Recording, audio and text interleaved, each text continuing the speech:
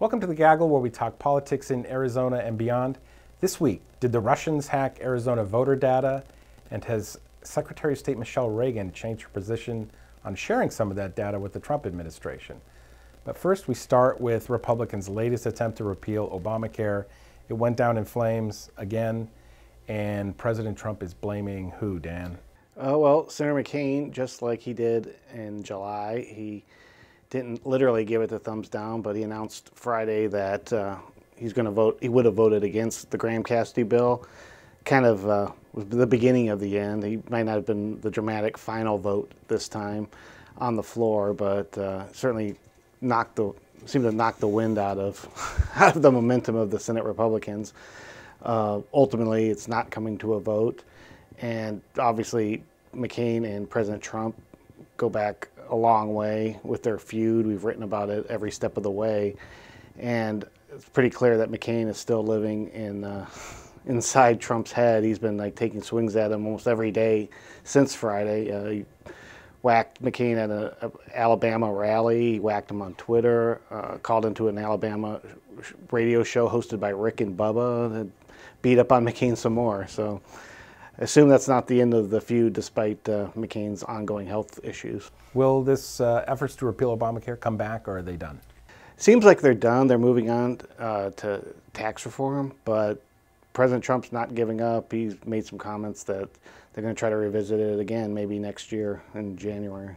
So, Aaliyah, we have a bit of a election 2016 mystery. Did the Russians try to hack Arizona voter data or not? What are we hearing? You'll basically have to wait and see is the early answer. But to get to the background, Department of Homeland Security called Secretary Reagan Friday morning and a number of other states, I think 21 other states, and said, "We think you all have been hacked." So we had heard a little bit about this from the FBI months ago, but this is the first time Department of Homeland Security has officially said, in the 2016 election, we think somehow your voter registration data was hacked.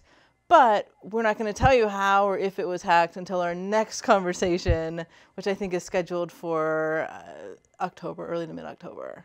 So in the interim, are they doing any sort of due diligence? Are they talking to law enforcement about this? At this point, no. They did a huge sweep earlier, several months ago, like I said, when the FBI released that information and had their state staff go through everything. They say they're confident they were not hacked.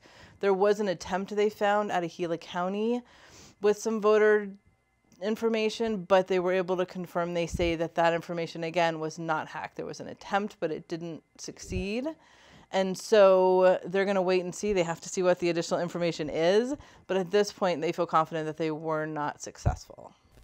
So, Dustin, speaking of the voter data, the Trump administration has requested some of it for investigating potential voter fraud.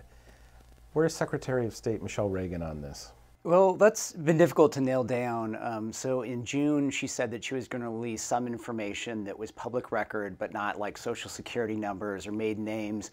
And then in the beginning of July, right before the July 4th holiday, she denied a request from the commission, this Voter Integrity Commission, and said that basically she wasn't providing anything in that letter. And then now it sounds like her office is saying that she's going to provide what is public record, and she's working on a letter responding to the commission with the secretaries of state in 7 other states, kind of outlining their position and what information they would release. So it's basically kind of up in the air to a degree still. Is she going to provide what's public record?